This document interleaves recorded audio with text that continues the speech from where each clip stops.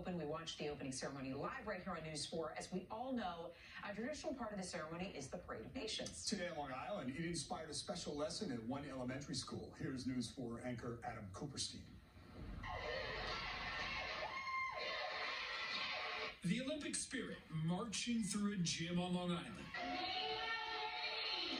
Students at William Floyd Elementary School in Shirley waving flags and torches,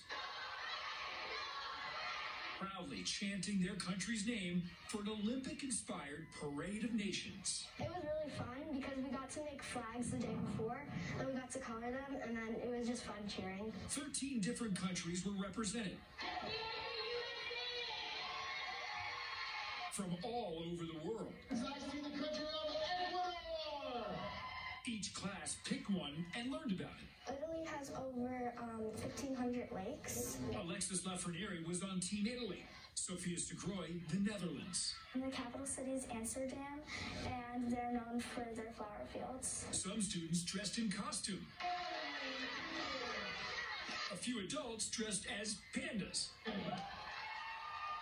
And everyone got a lesson on sportsmanship. We feel it's important that kids understand the spirit of the Olympic Games and what they stand for by utilizing the Olympic creed, explaining how the triumph doesn't matter, but the fight is what matters. Just like the real Olympics, William Floyd Elementary holds its ceremony every 4 years. But this one is special.